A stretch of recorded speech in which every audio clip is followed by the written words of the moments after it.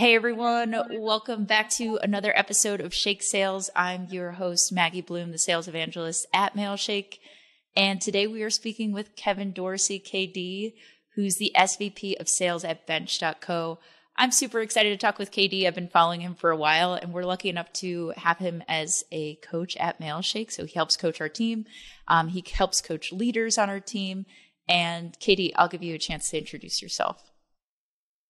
So always the most awkward part of an interview, right, is when you have to introduce yourself, right? You need to talk about yourself. So Kevin Dorsey, everybody calls me KD, unless I get out of line, then you can call me Kevin, then I know I went too far. I am a father, I am a husband, I am a brother, I am a sales leader, and I care about my sales people. You know, I've been building sales orgs and sales teams for the last 10, 11 years now. Got a couple unicorns under the belt and hopefully building another one here very shortly. So it's been a hell of a ride and, pumped to chat with you. I love the Mailshake team. Y'all know this. I ran into Sujin the other day on his bike, right? He's working out in the same park I was at. So I love the Mailshake team.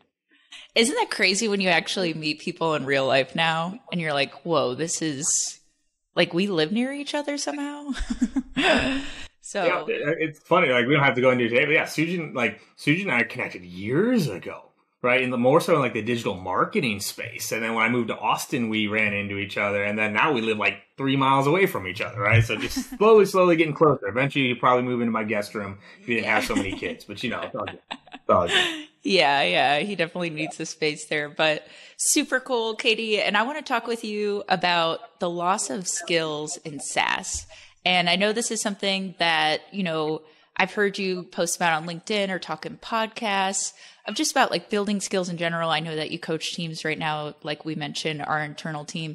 And my first question to you sparked from a conversation that I had with our head of outbound sales, Jed, which I know you work closely with him.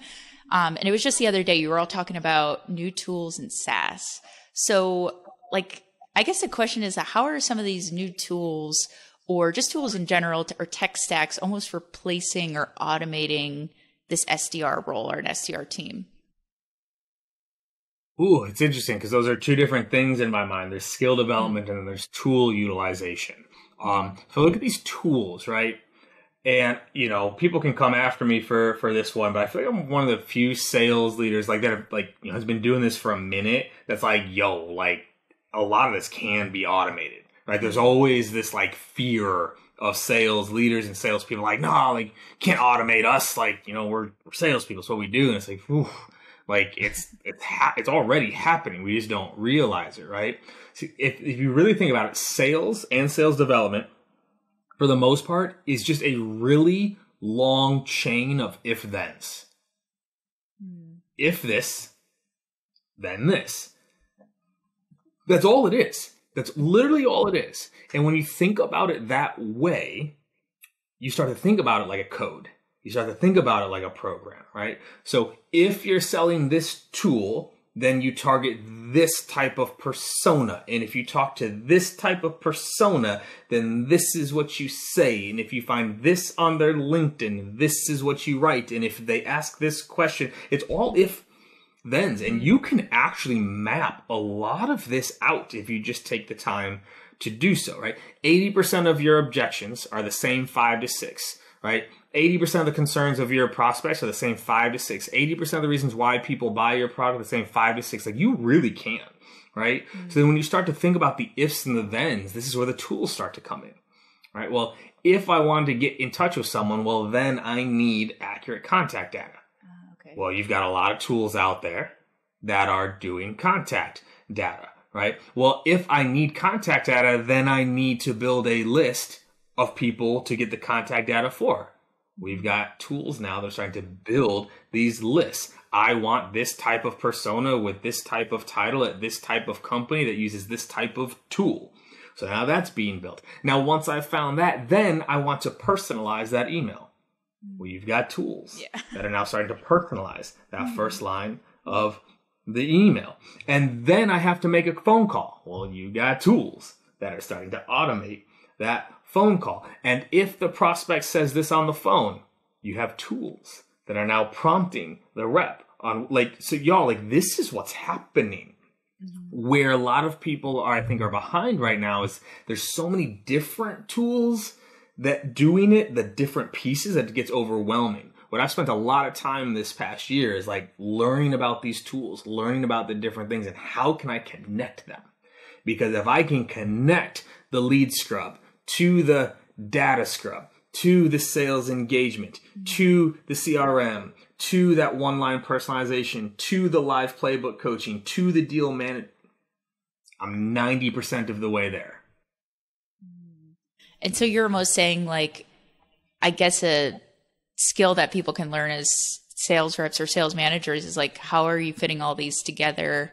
Because it can be overwhelming. I mean, I see it. I don't even work with so many tools, but like, how can these two interact? So would you say that that's something that people should become a bit more well-versed on? And who does that lie on? Yeah, well, there's two parts of it, right? There's the if-thens. Building that out is a skill. That's going to come from sales leadership and sales people, right? If this happens, then what needs to occur? That's going to come from people in the trenches, right? If we hear this objection, then we need to say this. So a lot of the if-thens are going to come from the salespeople. So my sales leaders, you actually already have a lot of these if-thens. They're just living in your head.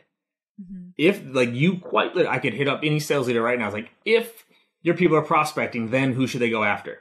They would have an answer for that. If someone said it's too expensive, then what should they say? They'd have an answer. So it's first capturing all the if-thens. That's a sales leadership skill. Then once you have that, yes, you need to teach that to your people, right? Yes, you need to develop those skills outside of the tools, right? Most leaders have all these if-thens and scorecards in their head. You got to teach people, right? Develop those skills. But then on the flip side, the tool side, this skill is something, again, it's hard. It's hard to do. And who owns it, truthfully, is whoever understands it the best. And not a lot of sales leaders understand it. But then what that causes is like RevOps to get involved or BizOps to get involved, but they don't understand the sales process. They understand the tools, but they don't understand the sales process, and they don't understand the prospect very well.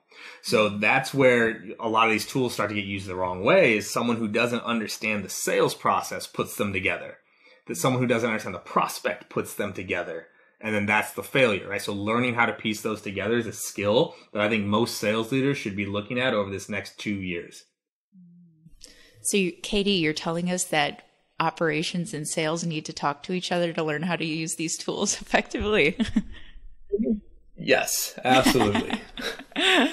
No, I love it. And I was just talking with someone in RevOps the other day of like, yeah, how just like marketing and sales, you can hear that all the time. Like they need to communicate with each other. But I'd say the same thing now with all these tools coming up, that just like you said, operations and sales also need to be on the same level, because from the example you gave, operations doesn't always understand the prospect or what's going on in the day-to-day with those sales reps there too. And I know another thing I saw you talk about, just like more on the side of skills, and I think that's an awesome skill to take a look at in the next 2 years and focus on. But you've talked about talent beating hard work and how we've lost sight of skill development in SaaS. So can we just dive into it or pick your brain a little bit more on what you mean by that? For sure. So if you go, this year I took a lot of time to study, like, call it the old great companies. Right? If you think about like the first early tech companies, the IBMs, the Oracles, right? Like, how did they train their people? Well, when you got hired at IBM, first of all, you had, you went to college already, right? Managed. When you went to IBM, they sent you to a campus to get trained.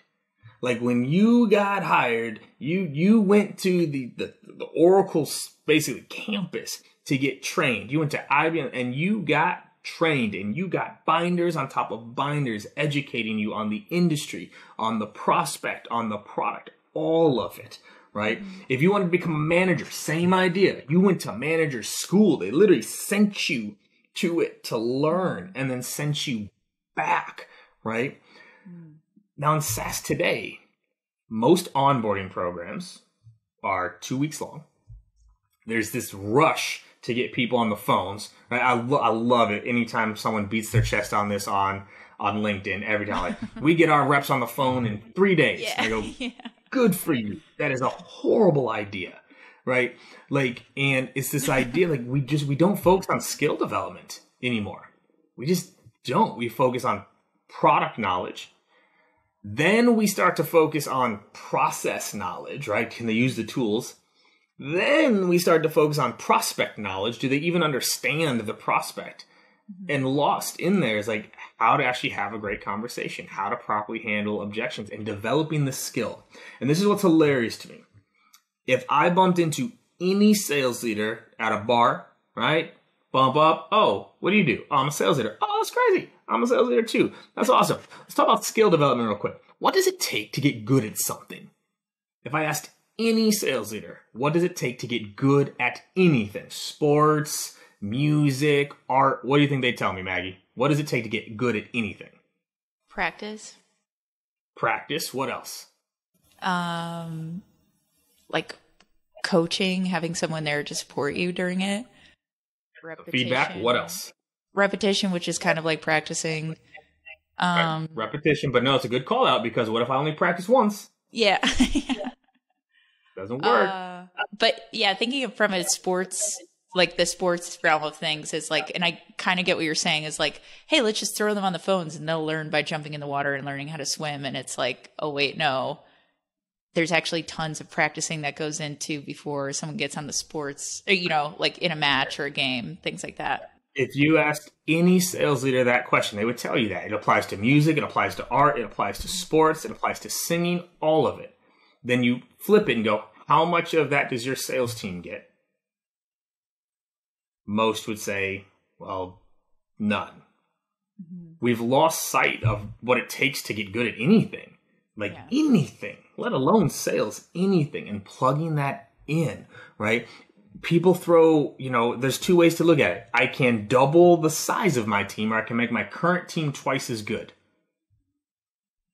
Two ways to approach it. And this is the lesson that we are learning right now in SaaS, is everyone through people at growth and not skill at growth. And because their people weren't good at what they do, now we're seeing that reduction in people. They just threw people at it. Whereas if your team was twice as good, you didn't need as many people, which also is a better and more cost-efficient way to grow. Skill development trumps it, and I don't know why that we've lost sight of that. That whole hard work beats talent if talent doesn't work hard is actually not true. If you're 3 times better than me at something, I have to work 5 times harder than you to beat you. I can't work 5 times harder than you. Like, I literally can't. Yeah. Skill development trumps it all, and we've lost sight of that. I love this. And the first thing I thought of is like comparing it to just like people talking about outreach now and how now we're starting to think backwards about it, but like, hey, if we just send out more emails, we're going to get a better response rate to these things. And it's actually more about like, okay, the quality of the emails, the quality of the targeting. It's not just the number of what you're sending out there. It's the same thing with sales reps and what you're talking about.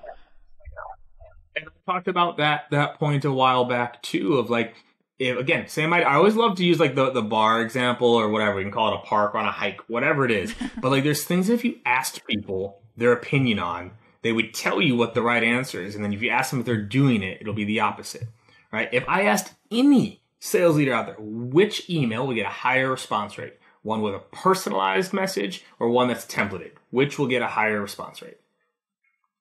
90% of them are going to say, well, obviously personalized. And then you go, great. What percentage of the emails your team's sending right now are personalized?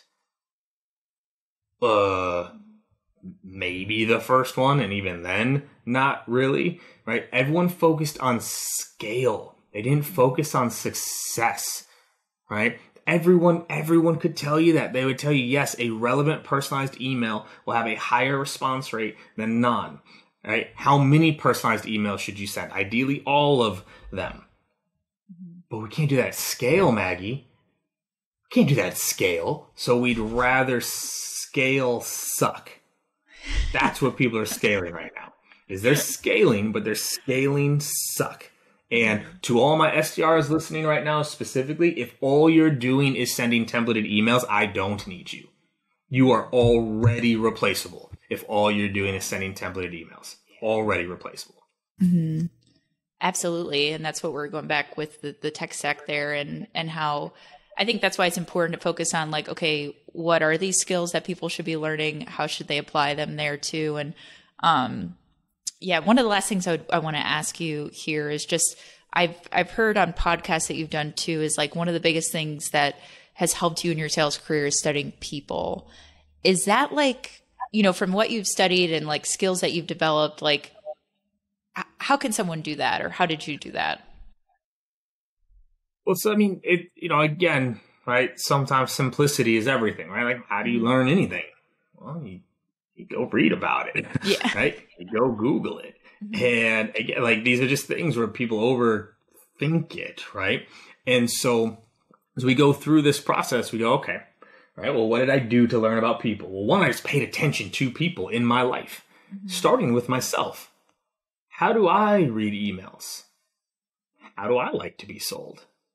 What sort of messaging would work with me? What would sound natural if someone was calling me? What type of call would I engage with, right? You start to even just look at like, there are so many of y'all out there right now sending emails and making calls that you know damn well you'd never respond to.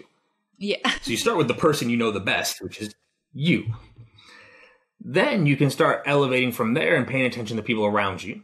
Then you can start elevating there and start reading books, right? Like, Methods of Persuasion is one of my favorites that talks about, the psychology of how we make decision, behaviorology, behave. What's another really good one? Like, there's like that, My Happy Chemicals, Surrounded by Idiots is another really fun one of like how we make decisions. All of that right now, those 5 books, if you read and studied and you did nothing but read those books for the next 3 years just on repeat, you would be a better salesperson and be a better leader because they're all about people and how we make decisions on things, right? So the information is out there for us. We just need to go do it. We just need to read it. Absolutely. No, and I think, yeah, like you said, with any of these skills and developing, the information's out there. I think it's just the matter.